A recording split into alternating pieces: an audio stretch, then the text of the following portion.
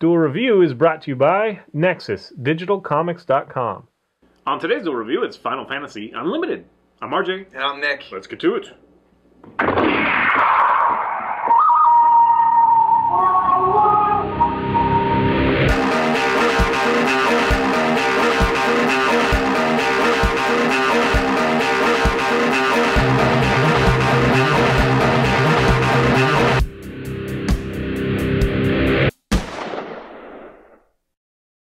Hey guys, welcome to Thursday the 22nd of November. We are doing Final Fantasy Unlimited, the anime. That's right.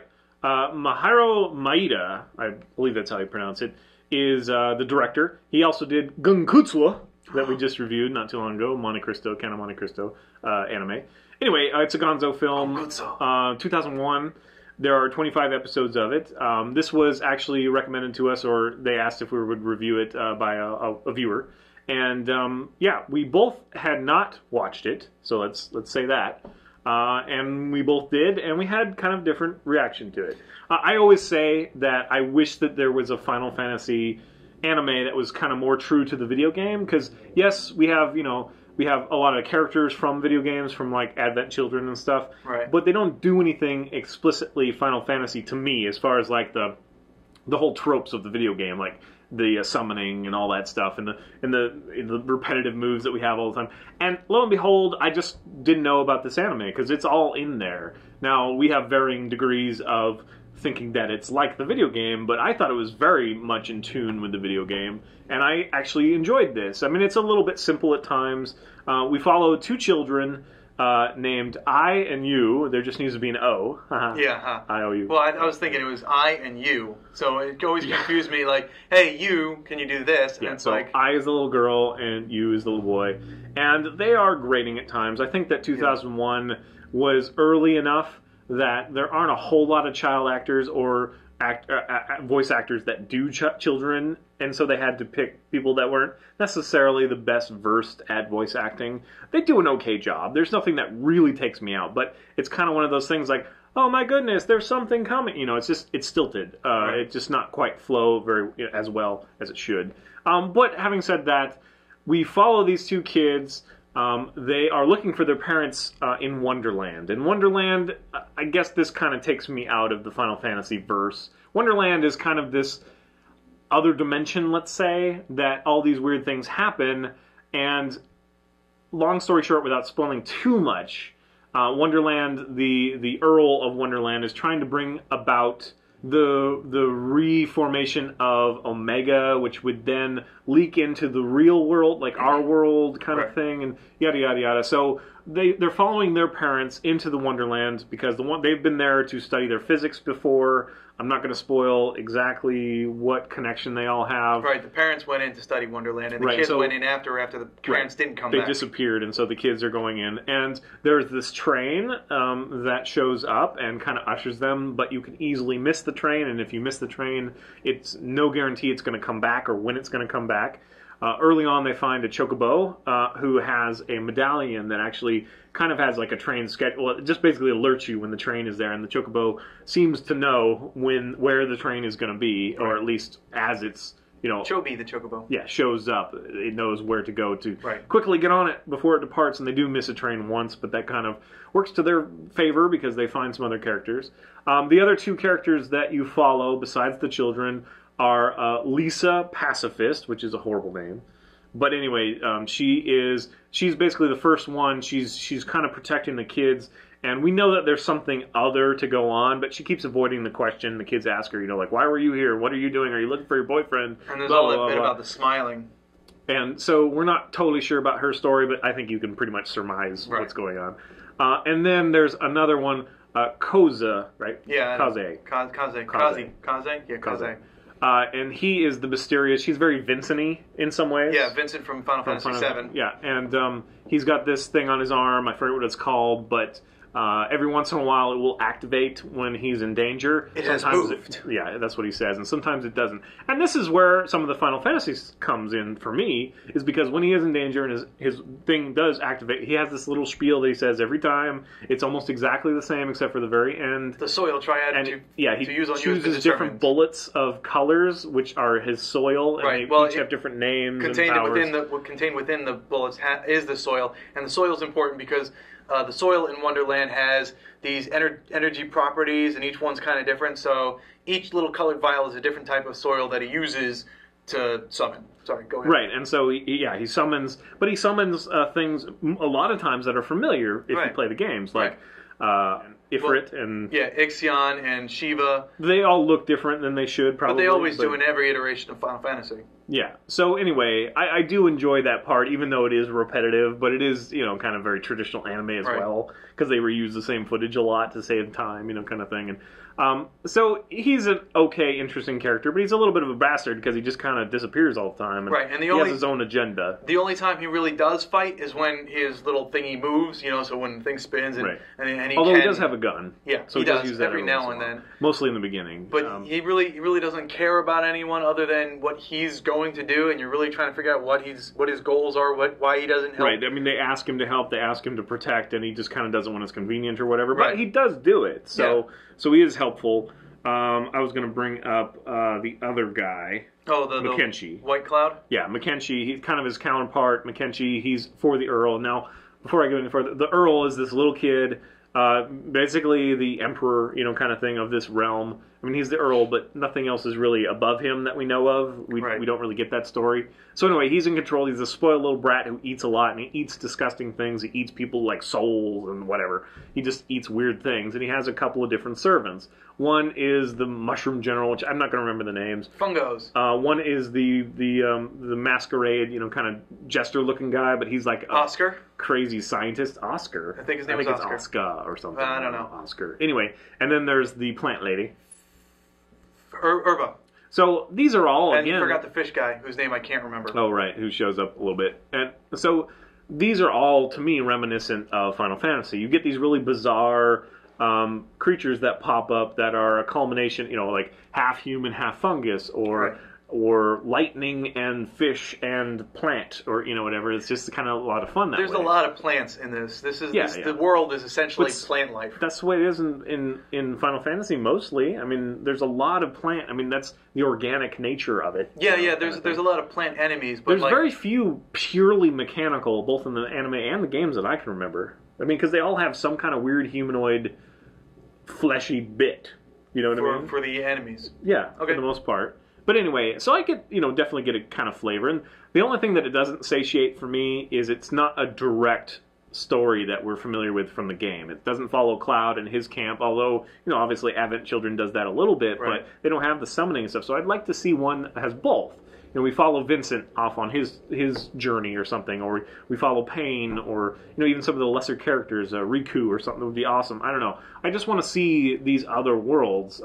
What's the name of the world? The beach world that's in 10? Waka. Yeah, I forget the name of it. I don't remember the beach world. That is a very distinct, cultural representation that I enjoy, and so I wish that they'd follow something like that. They'd basically take the game and say, hey, there's some story here that we haven't explored. Let's explore it in anime. That would be awesome. But this one does remind me very much of Final Fantasy. Now, I know that you don't feel quite the same. Right. The issue that I have is they definitely knew Final Fantasy. They had the summonings. They had a character named Sid, which every single Final Fantasy had. And they had a lot of cool throw-ins to the universe, especially with what they summoned. Well, I thought the train was very, you know what I mean? But the problem that I have is it feels like they took these ideas of what's in Final Fantasy and just threw it into a story and it's called it Final Fantasy. It doesn't really feel to me like it is a Final Fantasy anime. And I say that because every Final Fantasy anime, there's always a big political backdrop to the story. Right. And this one does kind of have that with the Earl and whatnot. But also the world that is happening to is the world that they all live in. So it's this already established world as opposed to our world, and then these kids just kind of stumble into Wonderland through the giant pillar of blackness or whatever. But they do have very different worlds within that world, within Wonderland, different areas. And I wanted to say with Wonderland, what it essentially is when one planet is destroyed, parts of that planet get brought into, kind of like what happened in Kingdom Hearts, where the reality kind of shift has happened, and people are being thrown into different worlds, and worlds are colliding, or universes, I should say, are colliding. So that's kind of what Wonderland is. Yeah, it's always ever changing a little bit. But all of that really doesn't feel like a Final Fantasy game to me.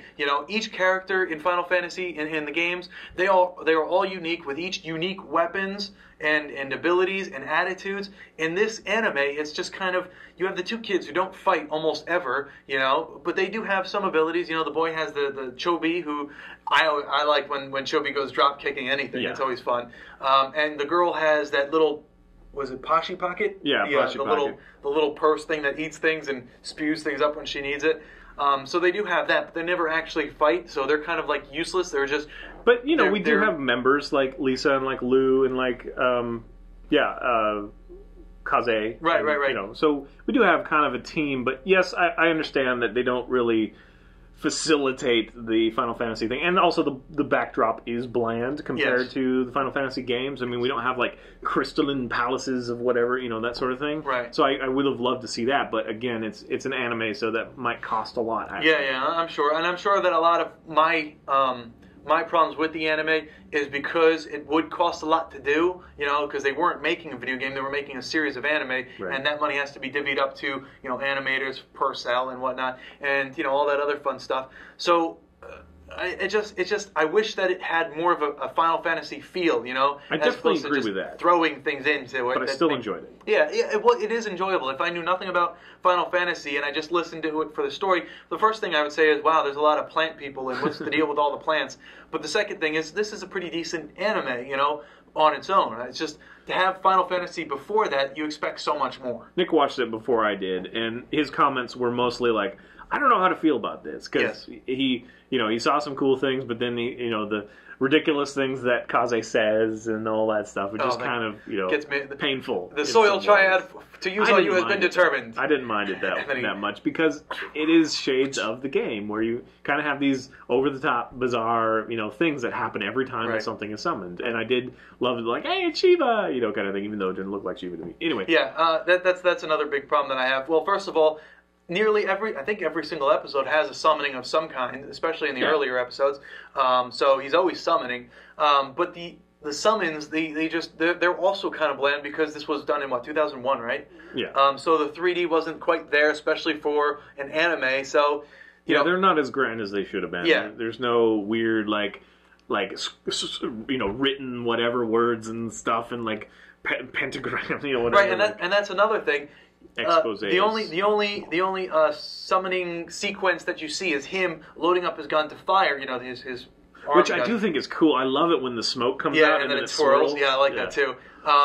So that you have that, as opposed to when what happens when the character, like in the Final Fantasy games, if you summon Ifrit, you're going to see this big volcano thing erupt, and then Ifrit's going to come out and he's going to lift up part of the land and throw it down. In this, you just have him shooting. Appear. Yeah, they just appear after the 3 shots go. Yeah, and I did miss that for sure. I wish it was a little more grandiose, but still, I still kind of got the flavor. But anyway, so if it sounds interesting to you, check it out. Again, it's not very long. You can find most of it on YouTube or other places. Right. It's not on Netflix as far as for now. We know, Yeah, so, go check it out. Thanks for the recommend. Any more recommendations, shoot them our way. Yeah, please. So that's it, guys. Please subscribe to our YouTube channel and follow our great playlists. Game Lab's been a lot of fun. Moonflower and Fover are great. Thank you. And please leave comments. We love comments. And you can help support us by buying our wares at spiderwolf.com. That's right. T-shirts, card games, art prints, and much, much more. See you guys. Yes. Good job. Yay. Next time on Duel Review, it's Brave. Final Fantasy Unlimited. Oh boy. Oh, look at my hair. What do you mean? Ooh, look at my hair. Oh no, it was sticking up. It looked really dorky. Dude, I should totally gel it down and then do the alfalfa up. Gel it down. Gel it. I have to go to a wedding in February, so I'm letting my hair grow out so that I can figure out what the hell I'm going to do with it for the actual wedding. And I have to wear a freaking tuxedo. I'm hoping it's a bow tie because I've never worn a bow tie before. You know, so the tuxedo has a bow tie. I honestly don't think anybody looks good in a bow tie. James Bond? No. Dude, what? I don't think anybody looks good in a bow tie. You think James Bond looks good? Yeah, well, it depends on which one. Sean Connery is awesome. What's the new guy's name? He looks pretty good in a bow tie. I'm not sure how to feel about that. What? Didn't Doctor Who? One of them wore a bow tie, I'm sure. So? Just saying. Bow ties are prevalent. They're awesome. I just want to wear one. I guess you have to be a Brit then. I've never worn. I'm not a Brit. That's what I'm saying. You have to be a Brit to like and wear bow ties. What American wears bow ties that's not like, you know, like a clown? That's true. How many? Like Orville Redenbacher. Yeah, he does wear a bow tie. You're right. And way to know your butter guy, your popcorn is guy. KFC? Does he wear a bow tie? No, I think he wears a polo tie. Yeah. Anyway. Good job. Yay! Yay! Excellent. Ow. Kind of hurt.